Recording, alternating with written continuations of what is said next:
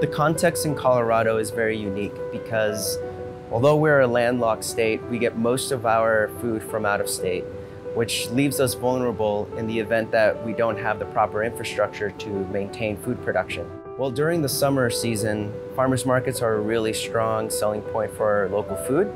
But as we begin to see a shift in the seasons, our production just throughout the state begins to lessen. So having a source of food that we're able to supply year-round, especially during the winter months, is really important.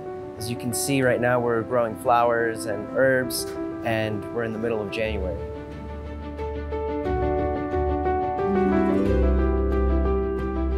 When we started Emerald Gardens, it was really about trying to figure out a way to make farming more sustainable. We found Ceres because we were mainly looking for a passive solar design that can incorporate all of the sustainability things that we wanted to work on, and that Ceres was pretty much the only greenhouse company out there that had the things that we wanted to put into this to make it more sustainable.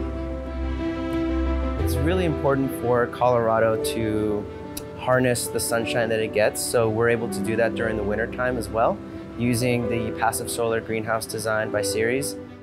So the climate in the greenhouse is a nice 65 to 75 all day long. Outside it is 20 today and very windy, so we do not have to use any extra kind of heating or anything during the day, which is very nice, and it saves on electricity and it saves on gas, so we're very happy about that.